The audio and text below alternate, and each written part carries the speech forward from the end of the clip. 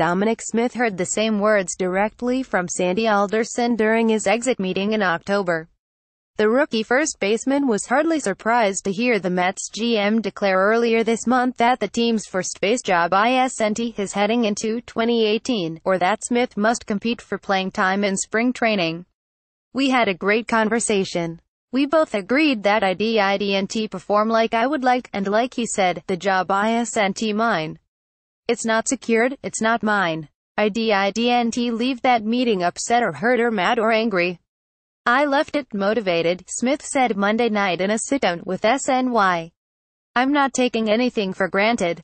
I know I didn't perform like I know I'm capable of.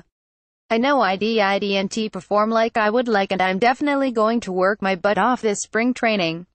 I'm going to spring training in shape and going to spring training ready to win a job."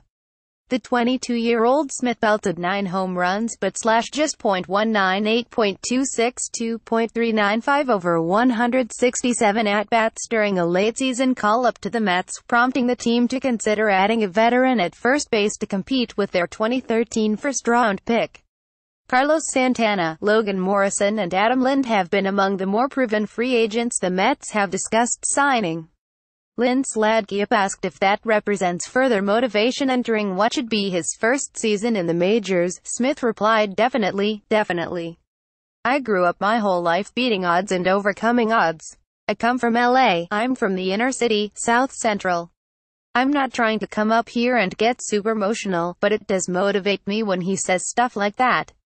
And he should say stuff like that, because it's the truth.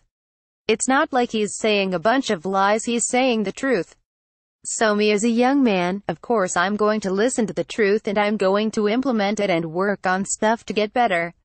Smith added that his tough upbringing provides further impetus to succeed, and he's taking steps to improve his eating habits, physical conditioning and his plate discipline for next season. People look at me and say, I feel like nothing bothers you, why are you so happy? So me struggling for months in the big leagues and fans yelling at me, it's fine, because I know what I'm capable of doing, Smith said. I'm driven. I'm for sure driven, because I don't want to go back to where I came from.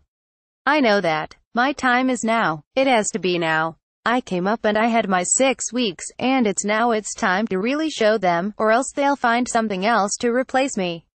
That's just sports, period.